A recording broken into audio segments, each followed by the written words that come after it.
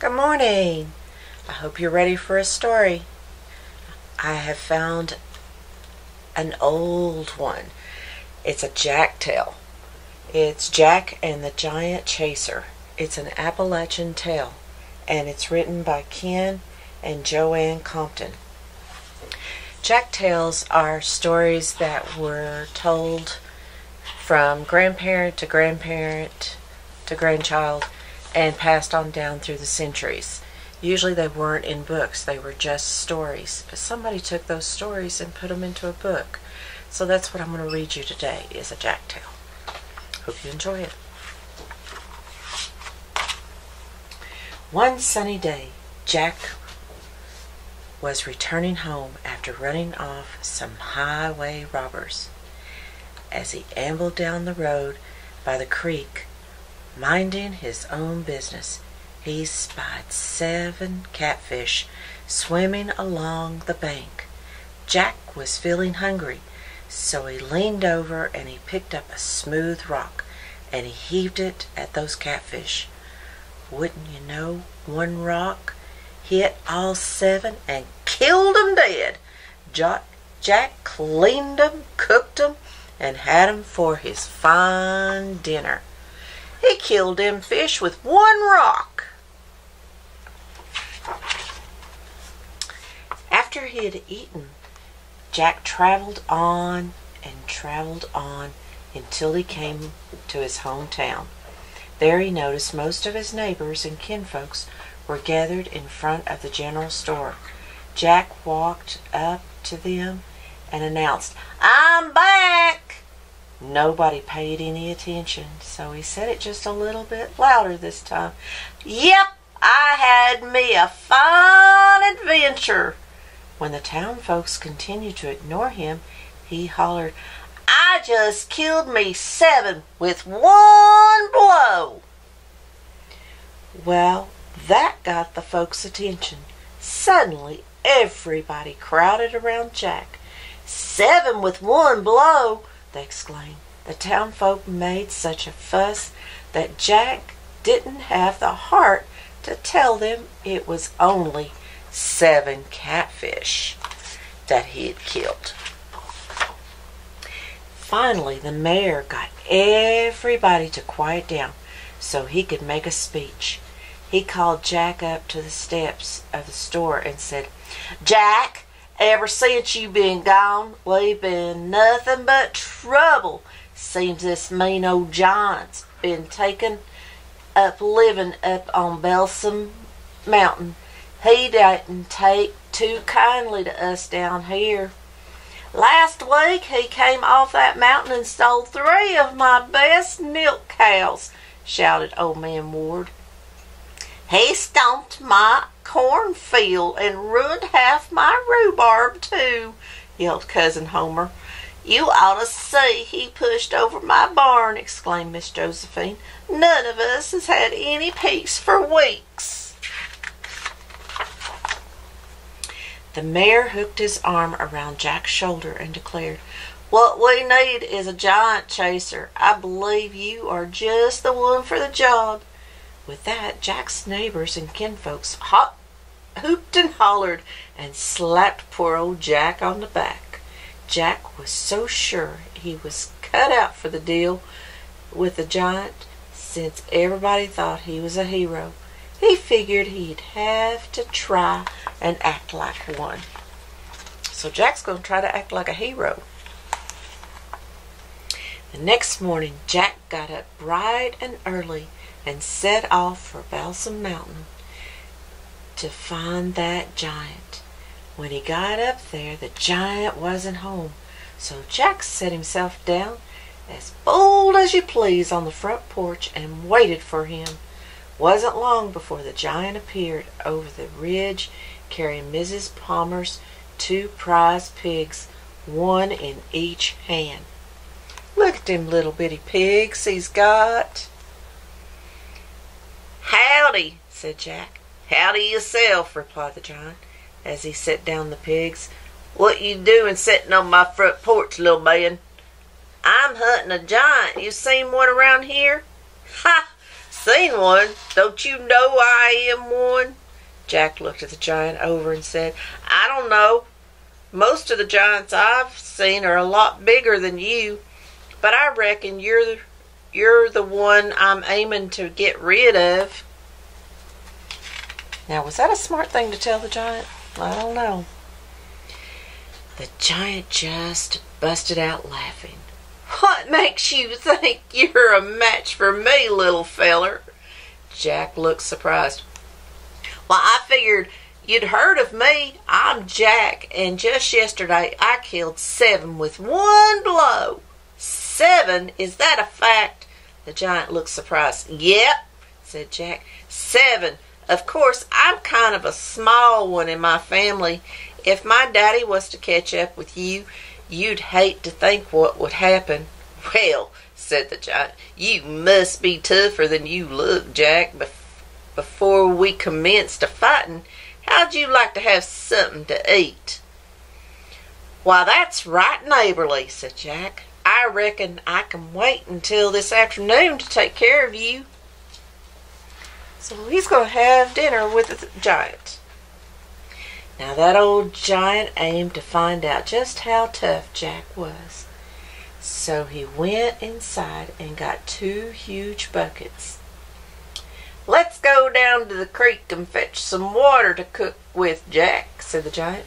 Jack knew there was no way he could ever pick up the 2 buckets, much less lug them up the hill full of water. But he had himself an idea.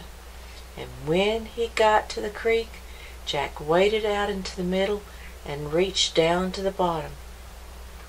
What you doing there, Jack? Said the giant. I'm fixing to grab hold of the creek so I can drag it up to your front door. No sense in carrying just one little bit of water up there. Who dare, Jack? You don't want that creek that close to my house. It might flood me out someday. Just you grab one of these buckets and we'll be done. Not me. If I can't carry the creek, I'll not be caught carrying this little bit of water. With that, what if my kinfolk saw me? So the giant grabbed up both of the buckets himself and toted them up the hill to the cabin. After he got dinner started, the giant said to Jack, Let's go outside and play some mudgy peg while the greens are cooking. All right to me, said Jack.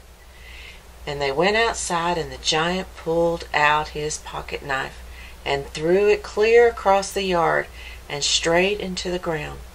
Your turn, little man, he said to Jack. Jack walked over to the knife and sized it up. It was nearly as tall as himself and probably weighed 150 pounds. There's no way I can pull this out of the ground, much less throw it. Jack was thinking to himself, and didn't take long. Jack long thought and come up with an idea. Looking out across the valley and the far mountains, Jack hollered, Hey, Uncle! Who you callin' Uncle? Roared the giant. I ain't your kin. I ain't talking to you. I'm yelling to my uncle who lives in the far side of the mountains. He could use a good knife like this one, so I figured I'd just toss it over to him. Hold on there, Jack. That's my good knife, and I'm not ready to part with it. You just toss it right here in the yard. Well, said Jack, if I can't throw it where I please, I won't throw it at all. What if my kin saw me? And he stomped into the cabin. Did he trick the giant again? I don't know. Let's see. The giant went inside too, and he dished up 2 plates of cornbread, greens, and ham. Then he and Jack sat down to eat. While they were eating, Jack began cocking his head to one side and glanced out the window. He kept doing it until it started to make the giant kind of nervous. "What are you looking at?" demanded the giant. "Nothing," replied Jack. "I'm just looking to see what I can see." "Well, cut it out.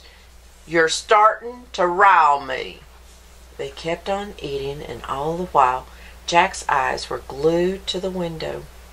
Once he muttered out the side of his mouth, "Hee-haw! Here they come." "What do you see out the window, little man?" growled the giant. "Oh, it ain't nothing," snickered Jack. "But if I was you, I'd hurry up and finish my dinner." "Now hold on to your horses. First, you better tell me what you spied out that window." "Oh, it ain't nothing, I tell ye," laughed Jack. "Nothing but my daddy and my big brothers and about 24 of my other kinfolk." Now the giant remembered that Jack said he was the smallest one in his family, and he got his bug-eyed look on his face. "Oh no! Land sakes! If all them catch up with me at once, I'm as good as dead for sure. You gotta hide me, little man." Jack looked at the giant over and said, "Now why would I want to do that? Oh, please don't let them catch me. I'll leave this valley and you'll never see me again." "Well, I don't know. You promised you wouldn't come back. You promised." "Oh, I promise. I promise." Jack peered around the room and then told the giant, "Quick, jump into my big old barrel over in the corner, and I'll do what I can to get shed of them." It took some doing, but after a lot of shoving and squeezing, the giant was finally crammed into the barrel, and Jack slammed the lid on it as tight as he could. He fit that giant right into that barrel. And then Jack began making all kinds of commotion in the cabin, pretending like his kinfolks were really there. He turned over chairs, he threw pots and pans around, he dumped drawers on the floor, and all the while he was a-hollering and a-screeching like 20 men. Then Jack shook the giant's barrel real hard and shouted, "He ain't here, I tell ye! There ain't no giants in this cabin!" Finally, Jack rolled the barrel to the door and shoved it off the porch.